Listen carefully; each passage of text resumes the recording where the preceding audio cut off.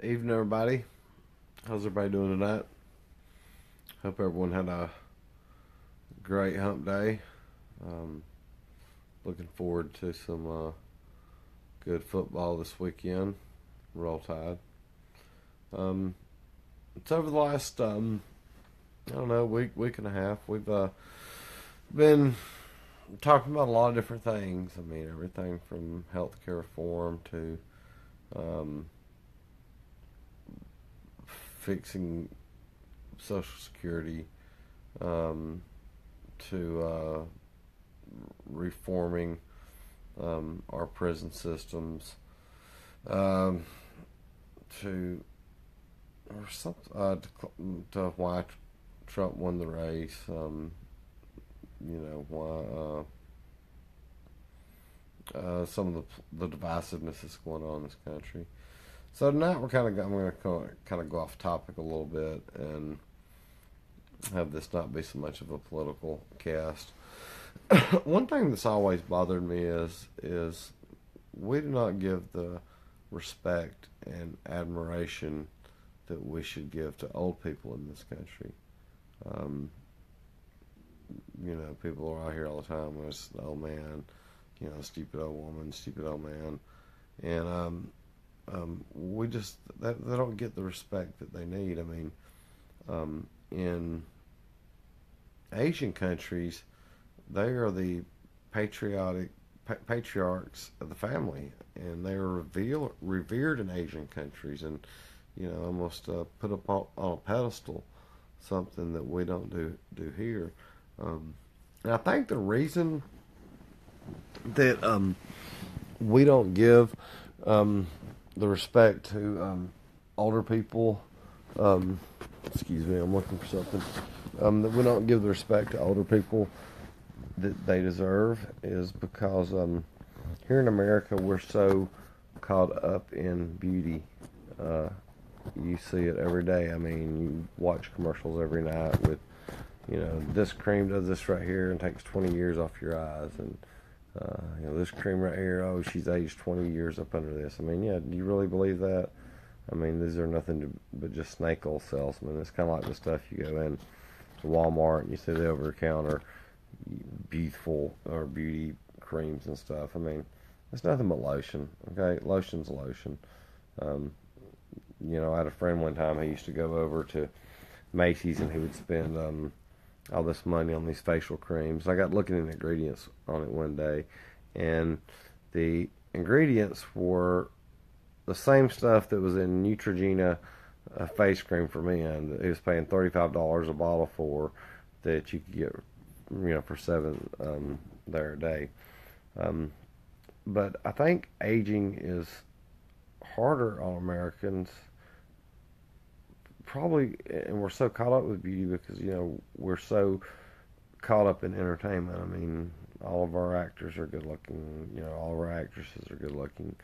Um, you know, a good looking politician is going to go further in most cases. Um, and it's something that we're all guilty of. I mean, why don't we go work out? We go work out, try to maintain the body that we want. We do put the lotion on our face to um, try to look young. I think some people, as they age, they get caught up into it too much, and they try to turn the clock back 20 years. Well, guys, beating time's a losing fight. That none of us are going to win, and none of us are getting out of this alive. And it's such a huge industry in this country. The money that's being spent on these so-called beauty products, I mean, they make a killing. And it's usually mostly just females who buy it. They seem, they're at all these clinic counters. Which, if I was running the company, I would be like, "Hey, let's offer something for men." I mean, you're cutting down half your uh, profit base there. But anyway, sorry, I kind of got off topic there again. But in America, we're so consumed with beauty and looks, and you hear it all the time. And kids are bullied in school by the way they look. Um, you know, um, and it's something that's just passed down. I mean, people are guilty of, we all are, of looking at somebody and just judging them on how they're dressed on first appearance, and and not really knowing their whole story, or it could be anything.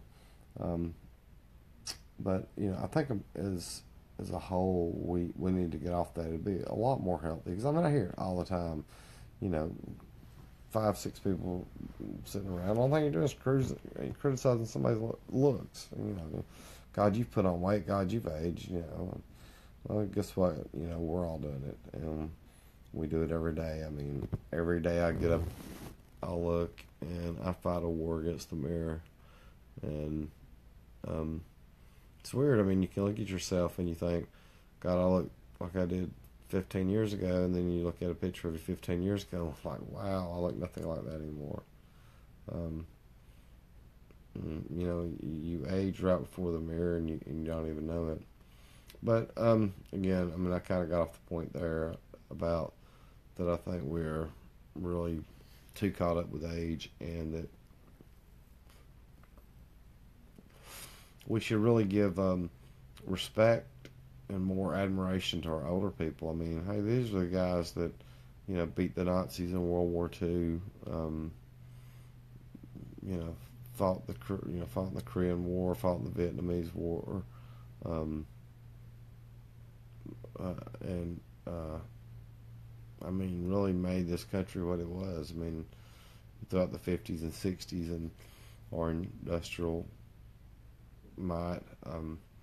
But now it seems like that we just toss the elderly to the side. We ignore them, ignore their needs, ignore, basis, just almost like we don't care, or we just ignore them. And that's just something that's always bothered me. So, I mean, and if you notice when you're talking to a lot of the elderly, they very chatty, and that's because so many of our people that are in 70, 80 years old, they're very lonely, and that's many of them have depression about that. I mean, when you get to that age, I mean, you've lost most of your family. It's basically just you in most cases. So I think that's the reason they like to talk a lot. I mean, they're lonely. They want somebody to talk to. So the next time you're sitting at a bus stop, or the lunch counter, or wherever there's a older person, talk to that older person. Ask them how their day went. Even get a little bit in detail. You get an older person talking about. I mean, one of the men I used to love to talk to the most, I think he passed about a year ago. His name was Mr. Paul, and he was 94, 95, and I'm a big World War II buff, and I would start asking him questions about World War II, and the man would sit there and he would just talk for hours, and I would just be mesmerized listening to this man's stories, and amazingly how mentally sharp he was and can tell you every detail. But I would just sit there mesmerized listening to that. And we're losing a lot by not taking advantage of the elderly's knowledge and the life experiences that they've had. I mean, they came up in a lot rough time than what a lot of us have. So, I mean, there's so much more that we can learn from them. I mean, sit down to an older person one time and talk about some kind of subject, or talk about what it was like in the 50s growing up, or the, or what they had to do in World War II, or, their jobs then, one of the fun questions I like to ask them is, how much was a Coke when you was a kid? How much was a candy bar? How much was a pack of cigarettes? Gallon of gas? What was the minimum wage? Average wage a week? It's fun to know. So they're talking about, a candy bar was a nickel, a Coke was a dime. You could go out to dinner for $2. You think about that now. I mean, I'm thinking about Coke and candy bar for $2. But you'll actually get a lot of enjoyment out of it. I mean, it's really fun to sit there and just talk to another person, especially if you like history. I mean, they can really keep you mesmerized for for hours. So I guess the point I was really making tonight is, as a country, we don't give near the admiration or reverence that we give older people in Asian countries. Like I said, in Asian countries, they're the patriarchs of the family, and they remain the head of the family until their death. But next time you see an older person, talk to them, learn from them, and enjoy the conversation. And I promise you that'll make their day, because just having somebody to talk to will make them feel like they're cared about. So just remember our elderly and watch out for them. Thanks for watching the nightly podcast, guys. I hope y'all enjoyed it. And I'll see y'all soon.